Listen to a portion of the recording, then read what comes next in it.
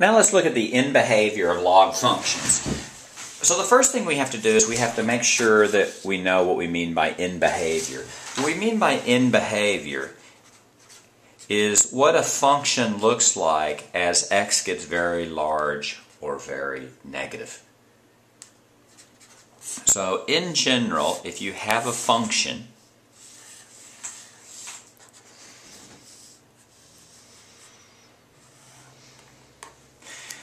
let's call this k of x. If you notice here, as x gets very, very large, positive, then the function kind of piddles around here, and then when x gets large, it keeps increasing and increasing and increasing. So we say as x gets very large, y goes to positive infinity.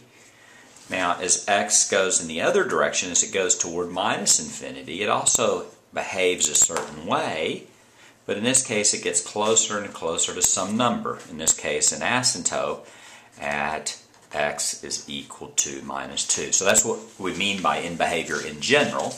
And the way that we describe end behavior is we use what's called limit notation, and that's the limit, in this case, of k of x as x goes to infinity, and the limit of k of x as x goes to minus infinity.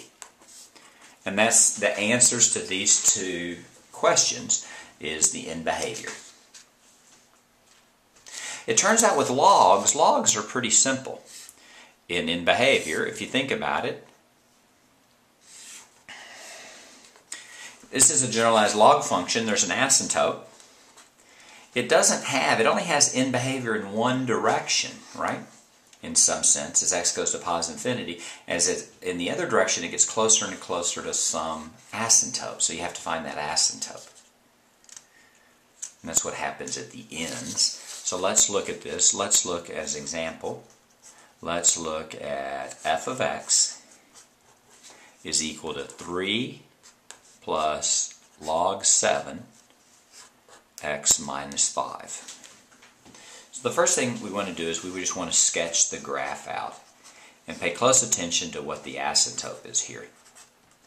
Well, the asymptote starts out at x equals 0, right? The basic log function, the asymptote is x is equal to 0, and it looks like this.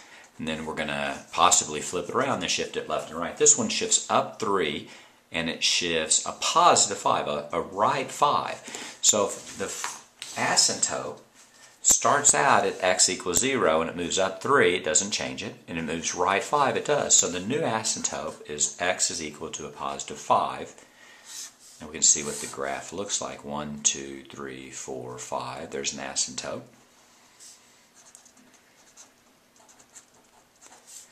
This one doesn't flip. It looks generally like this.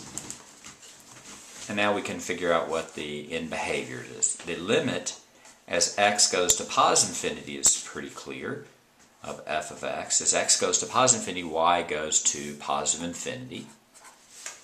Now, on the other end behavior, x doesn't go to negative infinity. It only goes as far as x is equal to a positive 5, right? The asymptote, the new asymptote is x is equal to 5. So it gets closer and closer to 5. It doesn't reach it, but as x gets closer and closer to a positive 5, what happens to f of x? It goes to minus infinity. And that's the behavior at the two ends of the function. Let's do another example real quick. Let's do g of x is equal to, in this case, let's do 7 minus log 4 x plus 3. So we have the basic log function. We know what that looks like, but this one actually is flipped.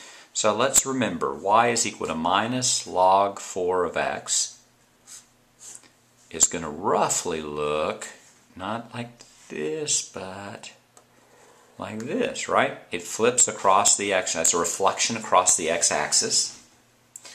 Let's see what the new asymptote is.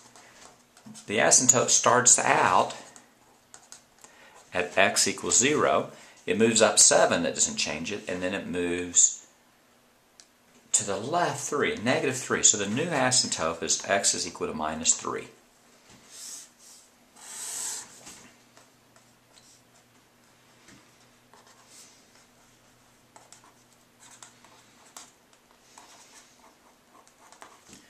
And that's the asymptote.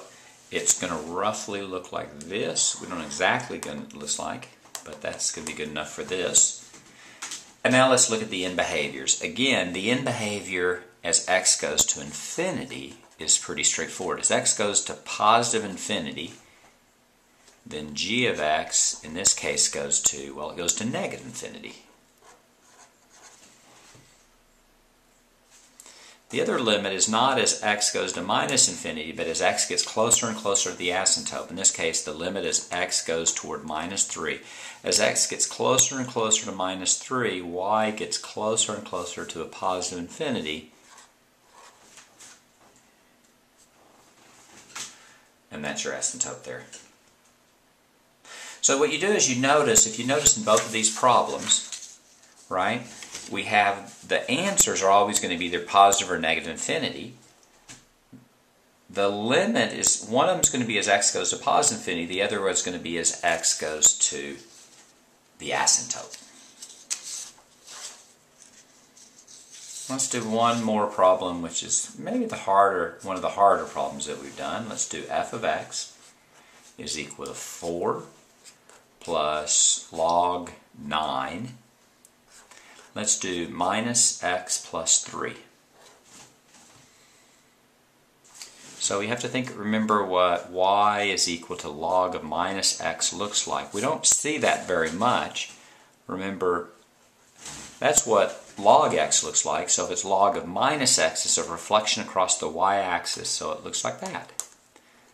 So that's your basic graph of y is equal to minus x. Y is equal to a log of minus x.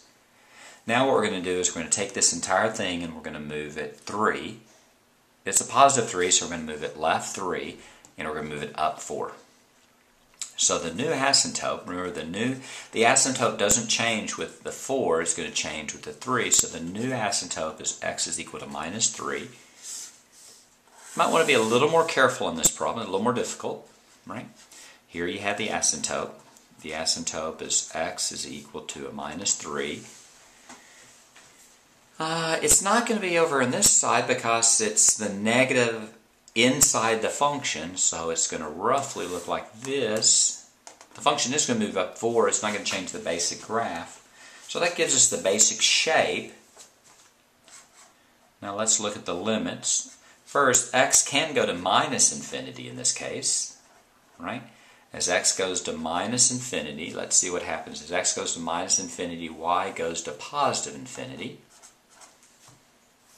And then in the other direction, x is going to get closer and closer to the asymptote. In this case, the limit of f of x, as x gets closer and closer to minus 3, is going to be a minus infinity. So the basic pattern still holds.